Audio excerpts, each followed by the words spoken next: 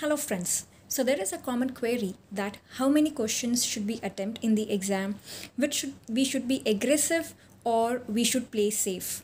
So personally from my experience, what had happened in my exam during my All India PG exam, so we had 300 questions but the marking scheme was the same, +4 and -1, +4 for correct and -1 for incorrect. So what happened in my exam was I was playing very safe because of the fear of negative marking. And I landed up attempting only 240 questions. Remember, I'm telling it only because when I came out of the examination hall, majority of my friends had scored more than 280 and 290. And then if you're wondering what rank did I get at that attempt, I still got a good rank of 1300 in All India PG because majority of the questions that I had attempted were the ones which I was sure of. So remember, this might and there are very high chances that this will happen with you as well in the examination hall. When we give the grand test, we are more relaxed and we play aggressive. We say that let's mark more, it's never going to harm us. But in the examination hall, we are very cautious because we know that this is the final exam and 1 mark here and there can make a big difference. So remember this, that yes, 1 mark here and there can make a big difference, and that is why attempt more. Like even I used to do in the grand test, I used to attempt all the questions, but in the examination hall, as I said, I was very overcautious. I attempted only the ones which I was sure of. So since the marking scheme is such that you get +4 if you get a right answer and you get -1.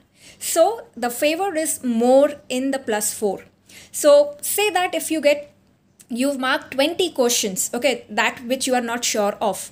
Out of 20 questions, even if 10 are right and 10 are wrong. So for the 10 right, you get 10 into 4, 40 and 10 correct -10. So 40 minus 10, that is 30 you will score even if you get 50 right and 50 wrong out of those 20. So 30 marks is a big jump in your scores and rank. So I would personally say that with the marking scheme that we have in NEET PG, it's better to be more aggressive, especially if you are aiming for the top ranks. If you are one of those who's just aiming at qualifying the NEET PG and you are stuck at the scores where you are only able to qualify, then you can be defensive, you can play safe and attempt the questions that you are only sure of. So maybe you can try doing this in one of the grand tests, or by now you must be knowing when you have given the grand test what works in your favor. So which questions to be left out are only the ones which you have absolutely no clue about. They are like new questions. If you are able to eliminate 2 options, sure you have to attempt that. If you are able to eliminate 1 option, I would say that even that should be marked, right? But in the examination hall, you can decide for yourself how is the difficulty level of the paper. That all decides how you are going to attempt that.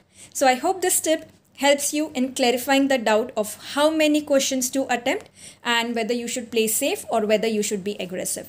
Thank you. Wishing you all the very best. Do join me for the free live classes on Unacademy app at 5 p.m. using code Dr. Nikita. Thank you.